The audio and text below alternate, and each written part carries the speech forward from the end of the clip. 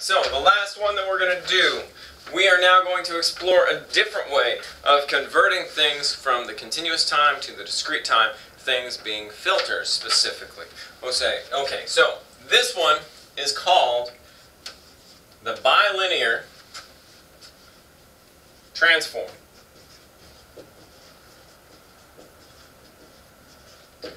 So this is another method. It accomplishes the same thing as the pole zero matching, but it's just a different way.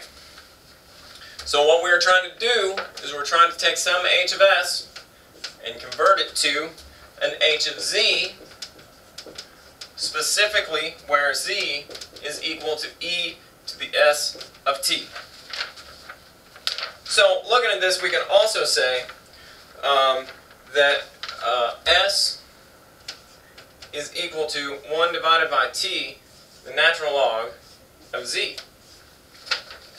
So we can turn this around backwards, and now we can say that h of z is going to be equal to h of s, where you substitute in s is going to be equal to 1 divided by t, the natural log of z. However, this is a horrible, horrible chunk of math to do. If you start introducing natural logs into these transfer functions, you're never going to solve them. So there is a series expansion, and it's called the Laurent series. Okay?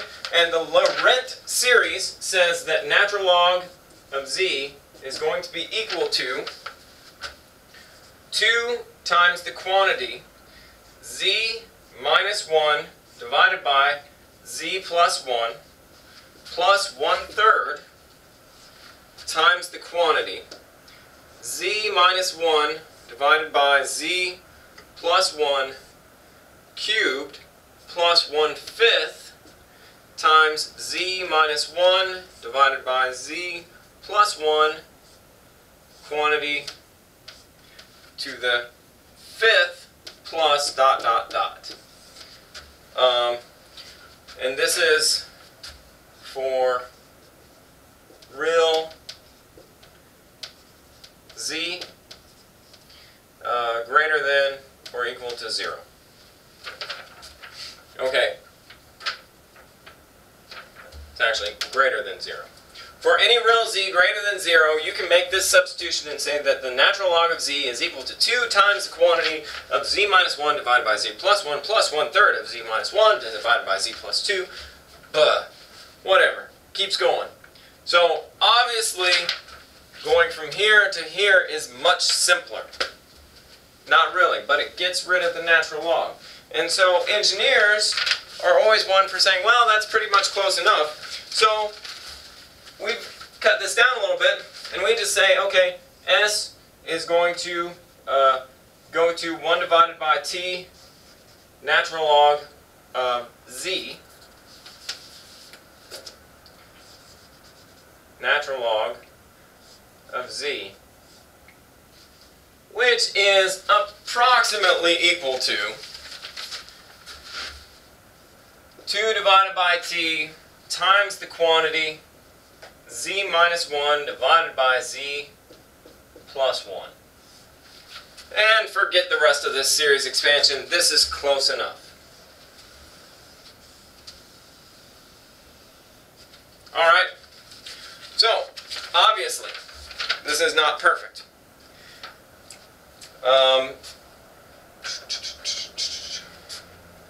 So now with this information we can make these substitutions, making some assumptions. However, it's not perfect. What we see, I lost my page of notes and I'm trying to get to. Alright, so what we see is that we get this thing that's called frequency wrapping. So s is going to be approximately equal to 2 divided by t, z minus 1 divided by z plus 1. That's where we're going.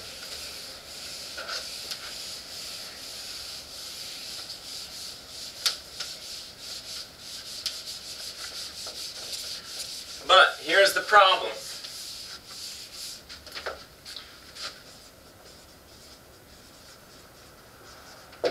The problem is called frequency wrapping.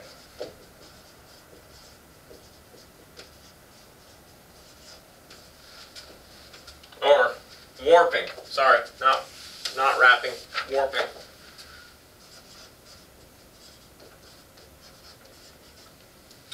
So basically what this looks like is that when we have something in the, let's see, this is omega hat, this is digital frequency.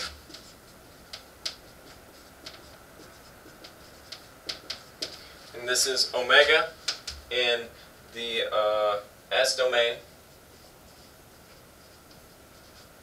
or J omega domain, Laplace domain, whichever one you want to consider. So what we see is that the frequency has a mapping that looks like this, where this is negative pi divided by t, and this is pi divided by t. So when we have some input omega that we want to convert over to some omega hat, using the bilinear method, these things get warped.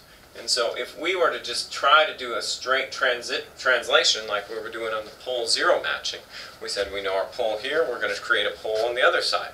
Well, this one doesn't work because it doesn't map straight across. If we have some high omega here, it wraps over to something like that. But as we get lower here, it's not a one-to-one mapping from the S domain to the, or it's not a linear mapping from the S domain to the P domain. Sorry, Z domain. So what we do in order to overcome this is we have a thing that's called let me find exactly where it is. We want to pre-warp the signals, the frequencies.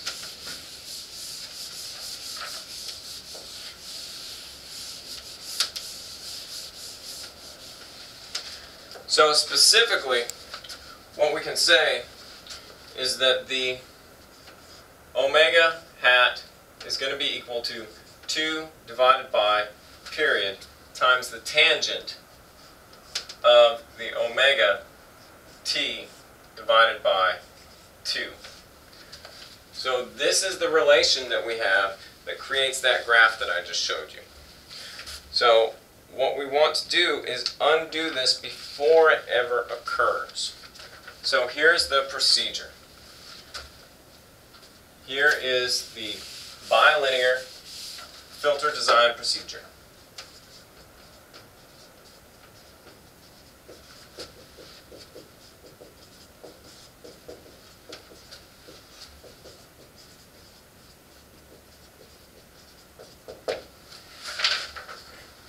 First thing we do is define all band critical frequencies for the digital filter.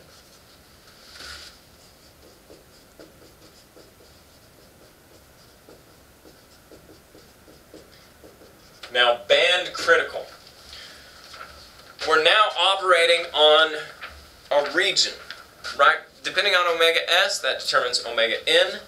The region of operation is from negative omega n to omega n. So we want to define our critical frequencies inside that negative pi to pi region. And so all these are actually the critical frequencies that are not in sample space, but are in continuous space. So we need to look at the original omega when we're designing the filter, so that when we convert it to the digital domain, it'll be right. Second step. So once we have these found in continuous time frequency space, we pre-warp,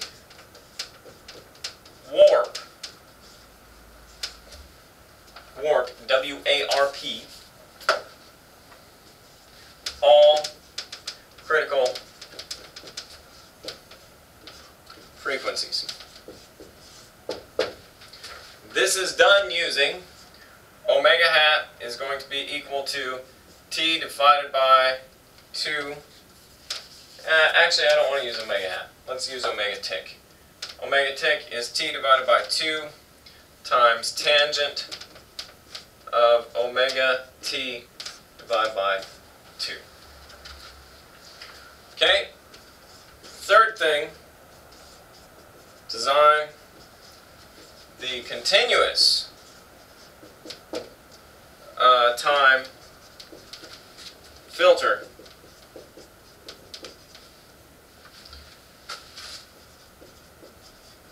using the pre-warped frequencies. We're actually going to redesign the filter with these new omega tick values so that the filter design has already taken into consideration the distortion that's going to be applied to it by the assumptions that we've made.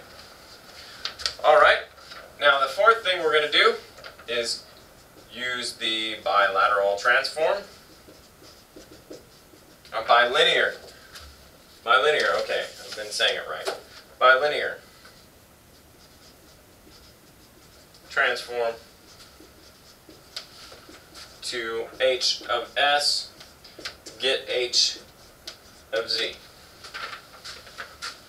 And the fifth thing we're going to do is write the equation for the digital filter.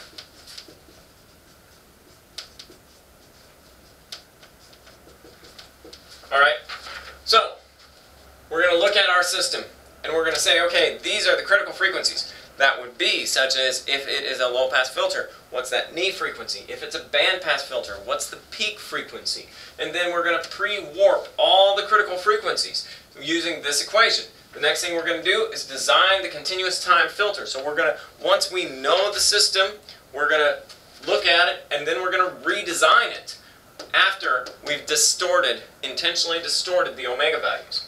Then we're going to use the bilinear transform to convert h of s to h of z, and then write the equation for the digital filter. Alright, so let's see. So, shoot, my pages are out of order, sorry. Alright, here we go. There's the first page. Alright.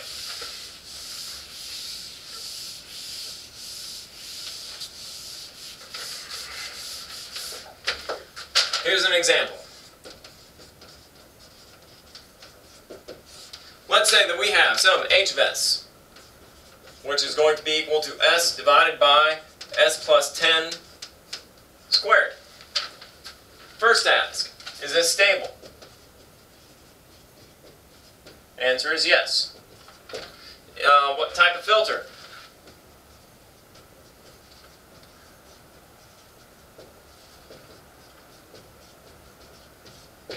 And we can look at this, we've done a Bode plot, we know the steps to do a Bode plot. We can see that this is going to be a bandpass filter.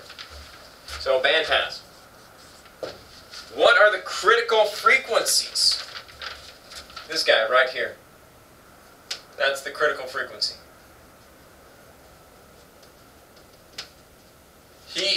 That's the peak value that we're going to obtain. So now if we went through the Bode plot, the first thing we do is find the transfer function, found it. Second thing we do is put in the standard form.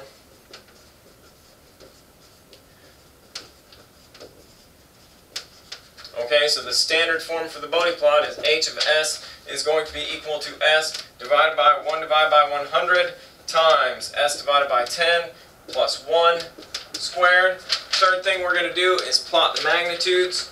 And so if we put a little Bode plot out here, and we know that this is 20, 40, this is negative 20, negative 40, negative 60.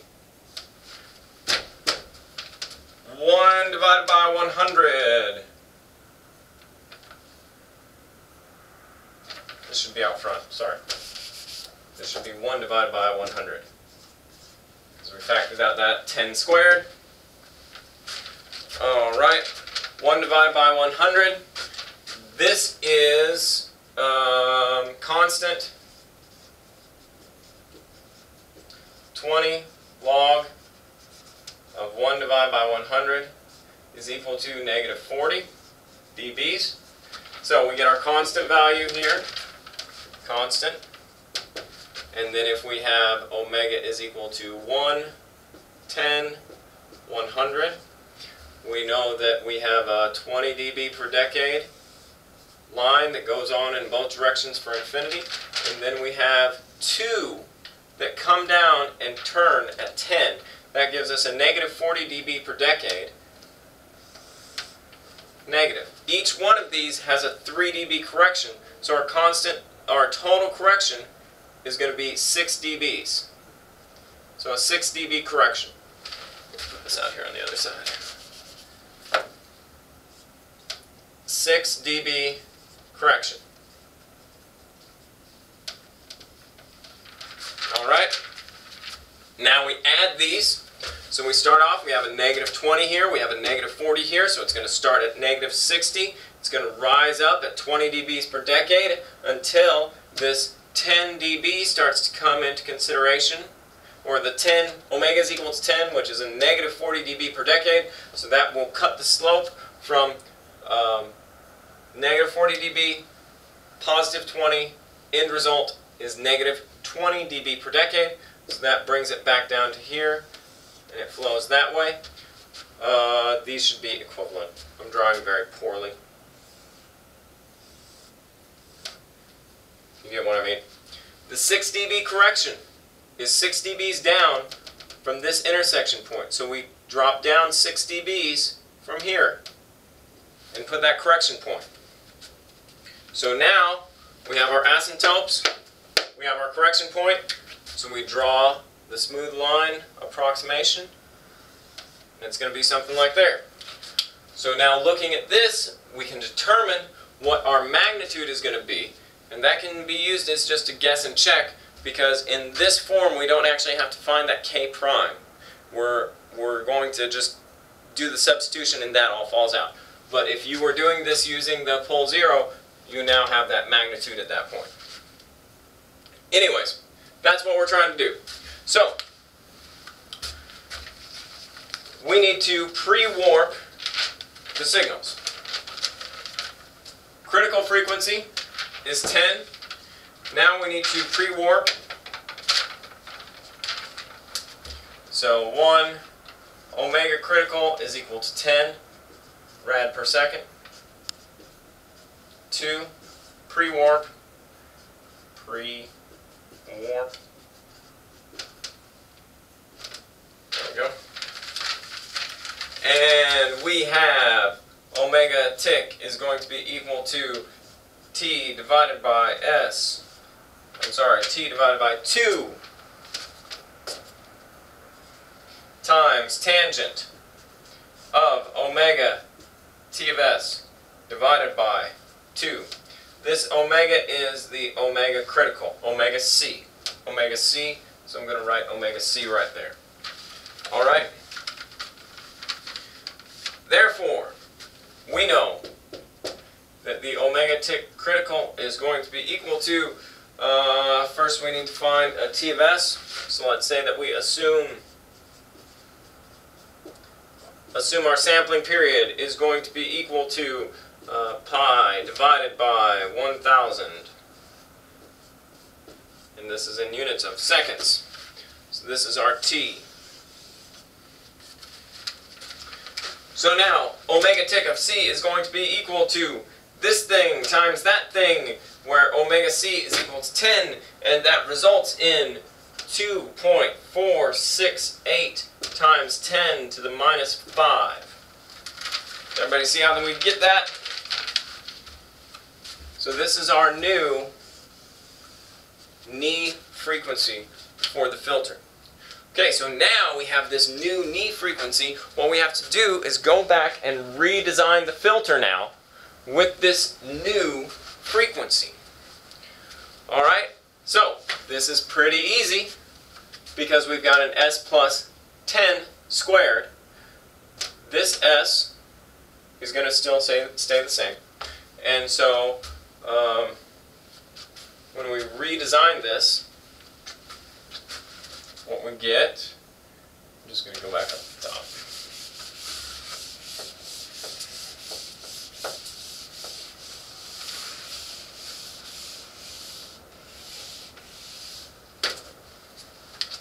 Alright, therefore H of S redesigned is going to be equal to S divided by S plus 2.468 times 10 to the minus 5th squared. Okay, so that's going to warp the frequencies around. Now, we apply the bilinear transform.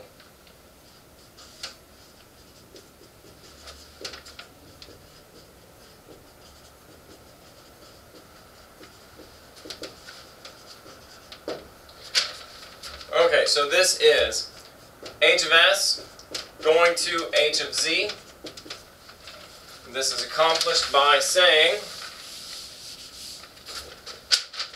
that H of Z is equal to H of S, where we're substituting in S is equal to 2 divided by T times the Z minus 1 divided by Z plus 1. So everywhere we see an S, we substitute in this guy.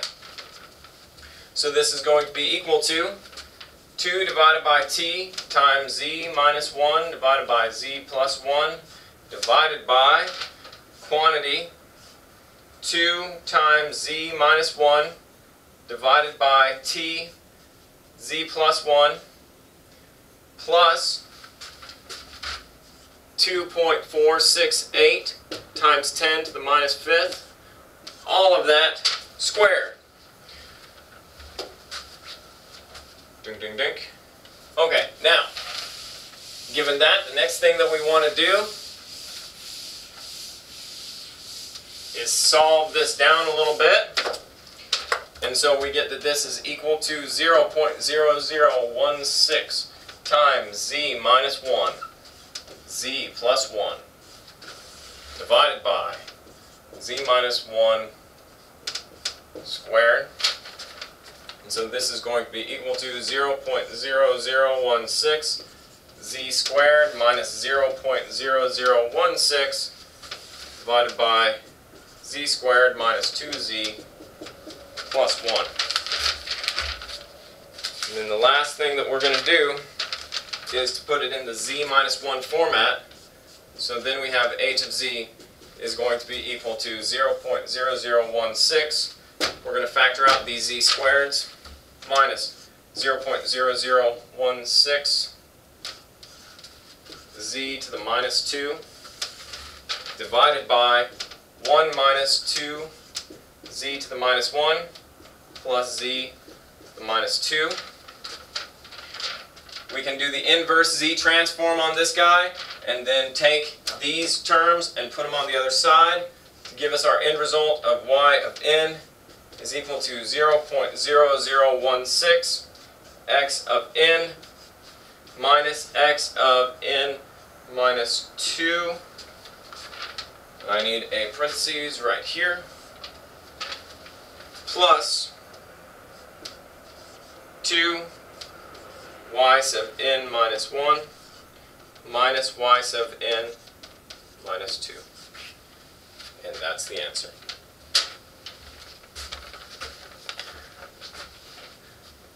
Alright, I've got about 30 seconds left on this recording, so I'm going to go one step further and say, given this, we can say that b sub 0 is equal to 0.0016. b sub 1 is equal to 0.